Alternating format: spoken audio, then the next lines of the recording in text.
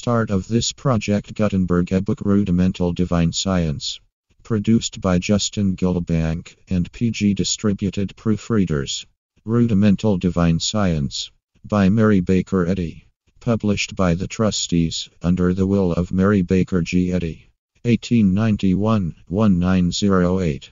This little book is tenderly and respectfully dedicated to all loyal students, working and waiting for the establishment of the science of mind healing. Mary Baker Eddy.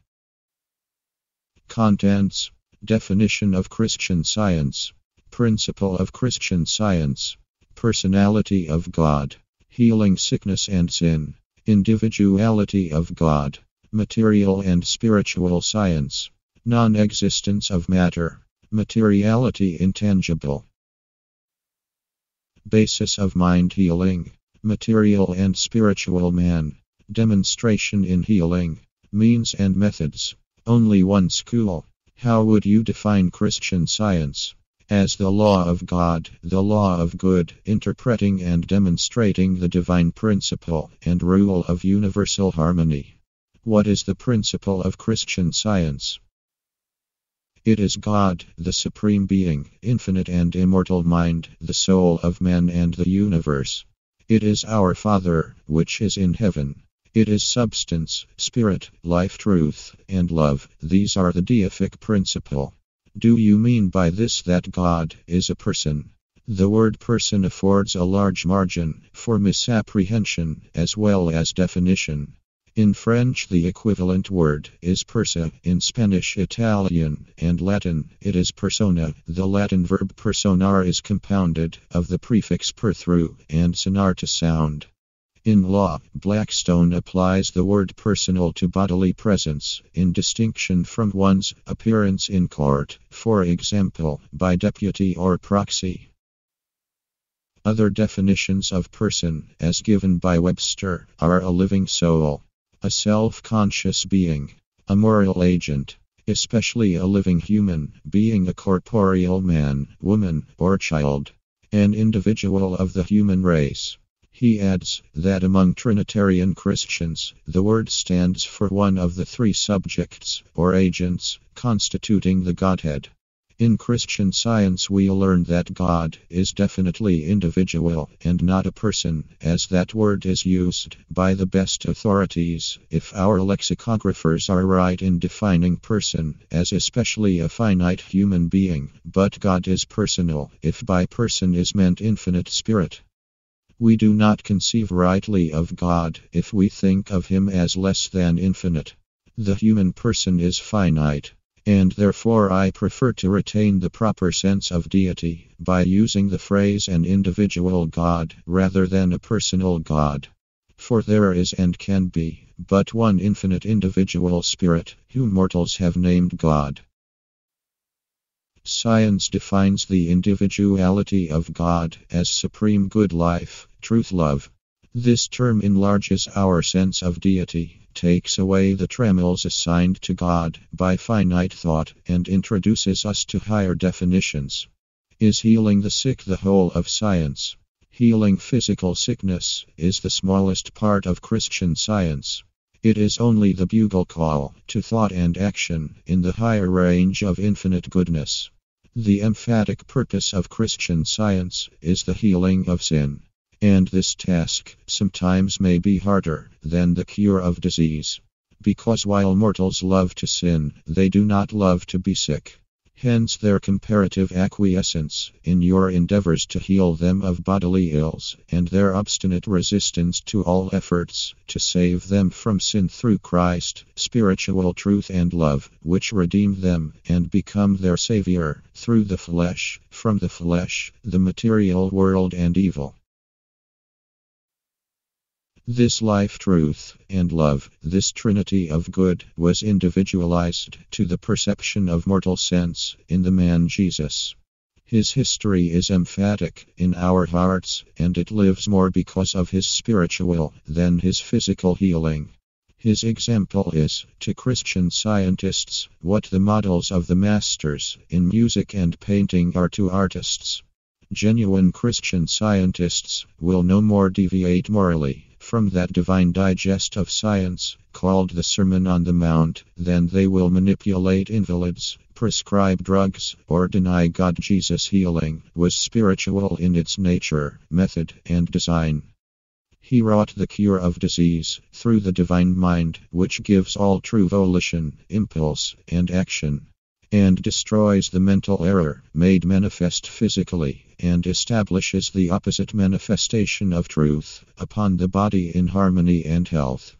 By the individuality of God, do you mean that God has a finite form?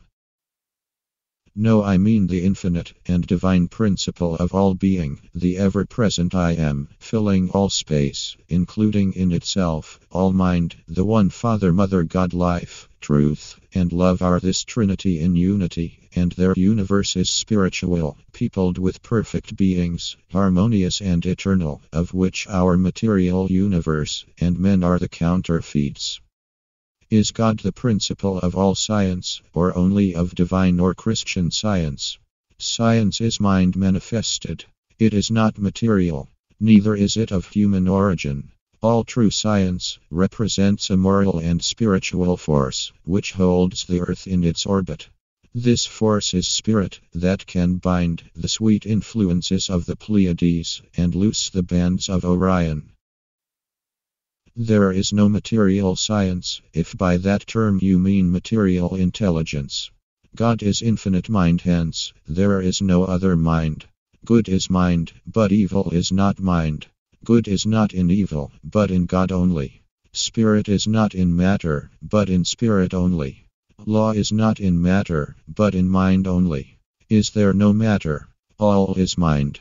According to the scriptures and Christian science, all is God, and there is naught beside him. God is spirit, and we can only learn and love him through his spirit, which brings out the fruits of spirit and extinguishes forever the works of darkness by his marvelous light. The five material senses testify to the existence of matter. The spiritual senses afford no such evidence, but deny the testimony of the material senses. Which testimony is correct? The Bible says, "Let God be true, and every man a liar." If, as the scriptures imply, God is all in all, then all must be mind, since God is mind. Therefore, in divine science, there is no material mortal man, for man is spiritual and eternal, he being made in the image of spirit, or God. There is no material sense. Matter is inert, inanimate, and sensationless, considered apart from mind. Lives there a man who has ever found soul in the body or in matter, who has ever seen spiritual substance with the eye, who has found sight in matter, hearing in the material ear, or intelligence in non-intelligence? If there is any such thing as matter, it must be either mind, which is called matter, or matter without mind. Matter without mind is a moral impossibility. Mind in matter is pantheism. Soul is the only real consciousness which cognizes being. The body does not see, hear, smell, or taste. Human belief says that it does. But destroy this belief of seeing with the eye, and we could not see materially. And so it is with each of the physical senses. Accepting the verdict of these material senses, we should believe man and the universe to be the football of chance and sinking into oblivion. Destroy the five senses as organized matter, and you must either become non-existent or exist in mind only. And this latter conclusion is the simple solution of the problem of being, and leads to the equal inference that there is no matter. The sweet sounds and glories of earth and sky, assuming manifold forms and colors, are they not tangible and material? As mind they are real, but not as matter. All beauty and goodness are in and of mind, emanating from God. But when we change the nature of beauty and goodness from mind to matter, the beauty is marred through a false conception, and to the material senses, evil takes the place of good. Has not the truth in Christian science met a response from Prof. S. P. Langley, the young American astronomer? He says that color is in us, not in the rose. And he adds that this is not any metaphysical subtlety, but a fact almost universally accepted within the last few years by physicists. Is not the basis of mind healing a destruction of the evidence of the material senses and restoration of the true evidence of spiritual sense? It is, so far as you perceive and understand this predicate and postulate of mind healing. But the science of mind healing is best understood in practical demonstration. The proof of what you apprehend in the simplest definite and absolute form of healing can alone answer this question of how much you understand of Christian Science mind healing. Not that all healing is science, by any means, but that the simplest case, healed in science, is as demonstrably scientific, in a small degree, as the most difficult case so treated. The infinite and subtler conceptions and consistencies of Christian Science are set forth in my work Science and Health. Is man material or spiritual? In science, man is the manifest reflection of God, perfect and immortal mind. He is the likeness of God, and his likeness would be lost if inverted or perverted.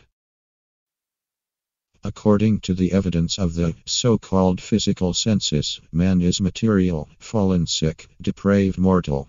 Science and spiritual sense contradict this, and they afford the only true evidence of the being of God and man, the material evidence being wholly false. Jesus said of personal evil that the truth abode not in him, because there is no material sense. Matter as matter has neither sensation nor personal intelligence. As a pretension to be mind, matter is a lie, and the father of lies. Mind is not in matter, and spirit cannot originate its opposite, named matter. According to divine science, spirit no more changes its species by evolving matter from spirit than natural science, so-called, or material laws, bring about alteration of species by transforming minerals into vegetables or plants into animals, thus confusing and confounding the three great kingdoms. No rock brings forth an apple. No pine tree produces a mammal or provides breast milk for babes. To sense, the lion of today is the lion of 6,000 years ago.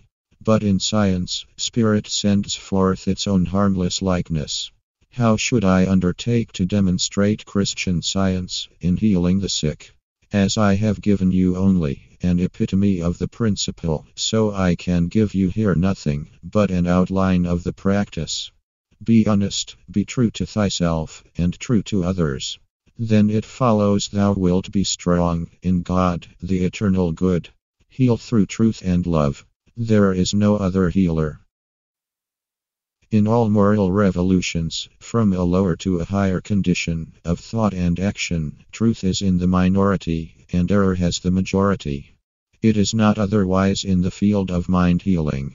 The man who calls himself a Christian Scientist, yet is false to God and man, is also uttering falsehood about good. This falsity shuts against him the truth and the principle of science, but opens a way whereby through willpower, sense may say the unchristian practitioner can heal. But science shows that he makes morally worse the invalid whom he is supposed to cure. By this I mean that mortal mind should not be falsely impregnated. If by such lower means the health is seemingly restored, the restoration is not lasting, and the patient is liable to a relapse. The last state of that man is worse than the first. The teacher of mind healing, who is not a Christian in the highest sense, is constantly sowing the seeds of discord and disease. Even the truth he speaks is more or less blended with error, and this error will spring up in the mind of his pupil. The pupil's imperfect knowledge will lead to weakness in practice, and he will be a poor practitioner, if not a malpractitioner. The basis of malpractice is in erring human will, and this will is an outcome of what I call mortal mind, a false and temporal sense of truth, life, and love. To heal, in Christian Science, is to base your practice on immortal mind, the divine principle of man's being. And this requires a preparation of the heart and an answer of the lips from the Lord. The science of healing is the truth of healing. If one is untruthful, his mental state weighs against his healing power. And similar effects come from pride, envy, lust, and all fleshly vices. The spiritual power of a scientific, right thought, without a direct effort, an audible or even a mental argument, has oftentimes healed inveterate diseases. The thoughts of the practitioner should be imbued with a clear conviction of the omnipotence and omnipresence of God. That He is all, and that there can be none beside Him. That God is good, and the producer only of good. And hence, that whatever militates against health, harmony, or holiness, is an unjust usurper of the throne of the controller of all mankind. Note this, that if you have power in error, you forfeit the power that truth bestows, and its salutary influence on yourself and others. You must feel and know that God alone governs man, that His government is harmonious, that He is too pure to behold iniquity, and divides His power with nothing evil or material. That material laws are only human beliefs, which govern mortals wrongfully. These beliefs arise from the subjective states of thought, producing the beliefs of a mortal material universe, so-called, and of material disease and mortality. Mortal ills are but errors of thought, diseases of mortal mind, and not of matter. For matter cannot feel, see, or report pain or disease.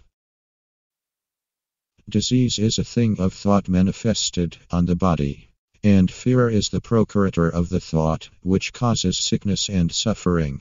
Remove this fear by the true sense that God is love, and that love punishes nothing but sin, and the patient can then look up to the loving God and know that He afflicteth not willingly the children of men who are punished because of disobedience to His spiritual law.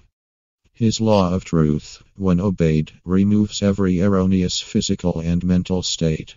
The belief that matter can master mind and make you ill is an error which truth will destroy. You must learn to acknowledge God in all His ways. It is only a lack of understanding of the allness of God which leads you to believe in the existence of matter, or that matter can frame its own conditions, contrary to the law of spirit. Sickness is the schoolmaster, leading you to Christ. First to faith in Christ, next to belief in God as omnipotent, and finally to the understanding of God and man in Christian Science, whereby you learn that God is good, and in science man is His likeness, the forever reflection of goodness. Therefore good is one and all. This brings forward the next proposition in Christian Science, namely that there are no sickness, sin, and death in the divine mind. What seem to be disease, vice, and mortality are illusions of the physical senses. These illusions are not real, but unreal. Health is the consciousness of the unreality of pain and disease, or rather, the absolute consciousness of harmony and of nothing else. In a moment you may awake from a night dream. Just so you can awake from the dream of sickness. But the demonstration of the science of mind healing by no means rests on the strength of human belief. This demonstration is based on a true understanding of God and divine science, which takes away every human belief, and through the illumination of spiritual understanding, reveals the all-power and ever-presence of good, whence emanate health, harmony, and life eternal. The lecturer, teacher, or healer who is indeed a Christian Scientist never introduces the subject of human anatomy, never depicts the muscular, vascular, or nervous operations of the human frame. He never talks about the structure of the material body. He never lays his hands on the patient, nor manipulates the parts of the body supposed to be ailing. Above all, he keeps unbroken the 10 Commandments and practices Christ's Sermon on the Mount. Wrong thoughts and methods strengthen the sense of disease instead of cure it, or else quiet the fear of the sick on false grounds, encouraging them in the belief of error until they hold stronger than before the belief that they are first made sick by matter and then restored through its agency. This fosters infidelity and is mental quackery that denies the principle of mind healing. If the sick are aided in this mistaken fashion, their ailments will return and be more stubborn because the relief is unchristian and unscientific. Christian Science erases from the minds of invalids their mistaken belief that they live in or because of matter, or that a so-called material organism controls the health or existence of mankind, and induces rest in God, divine love, as caring for all the conditions requisite for the well-being of man. As power divine is the healer, why should mortals concern themselves with the chemistry of food? Jesus said, "Take no thought what ye shall eat." The practitioner should also endeavor to free the minds of the healthy from any sense of subordination to their bodies and teach them that the divine mind, not material law, maintains human health and life. A Christian scientist knows that in science, disease is unreal, that mind is not in matter, that life is God, good. Hence life is not functional and is neither matter nor mortal mind. Knows that pantheism and theosophy are not science. Whatever saps with human belief, this basis of Christian science renders it impossible to demonstrate the principle of this science, even in the smallest degree. A mortal and material body is not the actual individuality of man, made in the divine and spiritual image of God. The material body is not the likeness of spirit. Hence it is not the truth of being, but the likeness of error, the human belief, which saith there is more than one God, there is more than one life and one mind. In Deuteronomy 35, we read, "The Lord, He is God. There is none else beside him." In John 24, we may read, "God is spirit." These propositions, understood in their science, elucidate my meaning. When treating a patient, it is not science to treat every organ in the body. To aver that harmony is the real and discord is the unreal, and then give special attention to what according to their own belief is diseased, is scientific. And if the healer realizes the truth, it will free his patient. What are the means and methods of trustworthy Christian scientists? These people should not be expected, more than others, to give all their time to Christian science work, receiving no wages in return, but left to be fed, clothed, and sheltered by charity. Neither can they serve two masters, giving only a portion of their time to God, and still be Christian scientists. They must give Him all their services, and owe no man. To do this, they must at present ask a suitable price for their services, and then conscientiously earn their wages, strictly practicing divine science and healing the sick. The author never sought charitable support, but gave fully 7/8 of her time without remuneration, except the bliss of doing good. The only pay taken for her labors was from classes, and often those were put off for months in order to do gratuitous work. She has never taught a primary class without several, and sometimes 17, free students in it, and has endeavored to take the full price of tuition only from those who were able to pay. The student who pays must of necessity do better than he who does not pay, and yet will expect and require others to pay him. No discount on tuition was made on higher classes, because their first classes furnished students with the means of paying for their tuition in the higher instruction, and of doing charity work besides.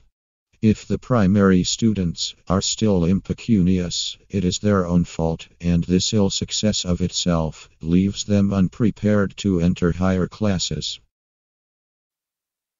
People are being healed by means of my instructions, both in and out of class. Many students who have passed through a regular course of instruction from me have been invalids and were healed in the class. But experience has shown that this defrauds the scholar, though it heals the sick. It is seldom that a student, if healed in a class, has left it understanding sufficiently the science of healing to immediately enter upon its practice. Why? Because the glad surprise of suddenly regained health is a shock to the mind, and this holds and satisfies the thought with exuberant joy. This renders the mind less inquisitive, plastic, and tractable, and deep systematic thinking is impracticable until this impulse subsides. This was the principal reason for advising diseased people not to enter a class. Few were taken besides invalids for students until there were enough practitioners to fill in the best possible manner the department of healing. Teaching and healing should have separate departments, and these should be fortified on all sides with suitable and thorough guardianship and grace.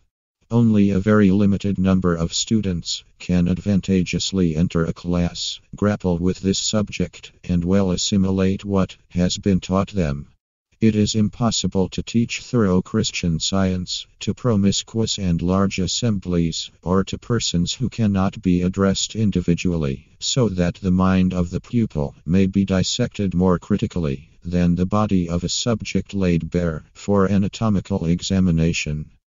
Public lectures cannot be such lessons in Christian Science as are required to empty and to fill anew the individual mind.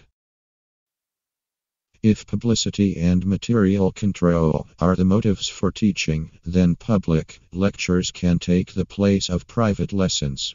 But the former can never give a thorough knowledge of Christian Science, and a Christian Scientist will never undertake to fit students for practice by such means. Lectures in public are needed, but they must be subordinate to thorough class instruction in any branch of education. None with an imperfect sense of the spiritual signification of the Bible and its scientific relation to mind healing should attempt overmuch in their translation of the Scriptures into the new tongue. But I see that some novices in the truth of science and some impostors are committing this error. Is there more than one school of scientific healing? In reality, there is, and can be, but one school of the science of mind healing. Any departure from science is an irreparable loss of science. Whatever is said and written correctly on this science originates from the principle and practice laid down in Science and Health, a work which I published in 1875. This was the first book recorded in history which elucidates a pathological science purely mental. Minor shades of difference in mind healing have originated with certain opposing factions springing up among unchristian students who, fusing with a class of aspirants which snatch at whatever is progressive, call it their first fruits or else post-mortem evidence. A slight divergence is fatal in science. Like certain Jews, whom St. Paul had hoped to convert from mere motives of self-aggrandizement to the love of Christ, these so-called schools are clogging the wheels of progress by blinding the people to the true character of Christian Science, its moral power, and its divine efficacy to heal. The true understanding of Christian Science mind healing never originated in pride, rivalry, or the deification of self. The discoverer of this science could tell you of timidity, of self-distrust, of friendlessness, toil agonies, and victories under which she needed miraculous vision to sustain her when taking the first footsteps in this science. The ways of Christianity have not changed. Meekness, selflessness, and love are the paths of his testimony and the footsteps of his flock. End of Project Gutenberg's Rudimental Divine Science by Mary Baker Eddy. End of this Project Gutenberg ebook Rudimental Divine Science.